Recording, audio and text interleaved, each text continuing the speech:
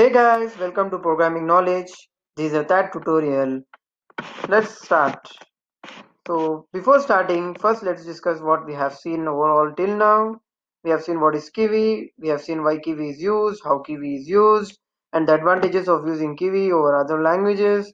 Then we saw the setup of Kivy in the second tutorial, followed by we saw how we are opening an app with code explanation and the displaying of text with code explanation, and then we have seen creating a button with code explanation.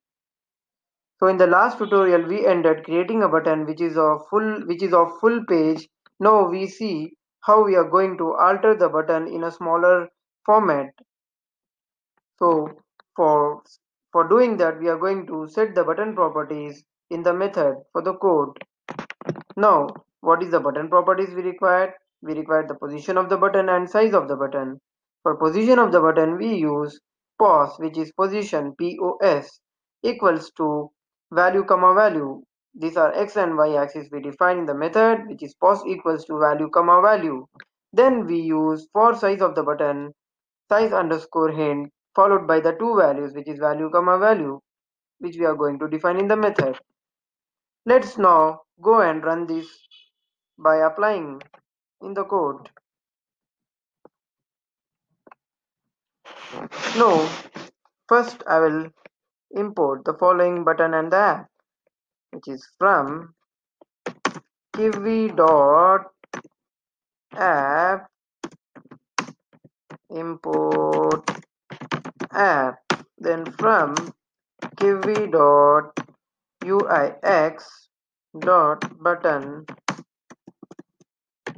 import button. Now I'm going to create a class, which is button app. Then I'm going to use the app which I have imported.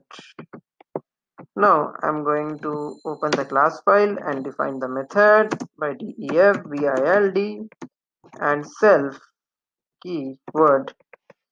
Now I've created the class, defined the method. Now I'm going to create the variable called btn, in which I'm going to store the button which I'm going to create right now, this button, and provide the text which is equals to push me under the quotes.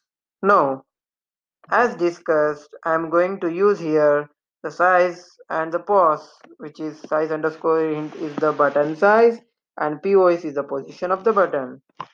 Now, comma, size underscore hint. Here I am giving equals to, and I am providing point 2 comma point 2, which is the size of the button, and pos equals to, open the bracket, I'm going to provide, let us say, 300 comma 250. It will be coming somewhere around here, as I have defined 300 comma 250. So if I'm going to provide some other values, according to those values button will be created. Let's say if I'm going 1, 2, or like any other values higher, button size will be higher. Right now I have given 0.2 comma 0.2, so the button will be smaller and the position accordingly of the screen. So 300 to 250 means it will be coming somewhere around here. Okay, now coming back to the code, I'm going to return the button, which is by using return to make sure the button is displayed. So I'm going to use the return button. Okay, now let's run the code by providing it in the main method, which is if underscore underscore name underscore underscore equals to inside the first fee underscore underscore main underscore underscore, and I'm going to open the main method. Now let's run the button app by calling button app bracket dot run. So let's now run the code. What is the expected output? Is like button will be coming over here with the size 0.2 comma 0.2, which is the length and the breadth, and the position of the button will be coming in 300, 250 size of the screen. Let's now run the code. So here we go. As expected, the button is created with the size of 0.2, 0.2 along with the 300, 250 which is over here. If I'm going to provide some other values for the size underscore hint and the position, so it will be coming like as you are providing the size. No, let's go back and understand the code, how it worked.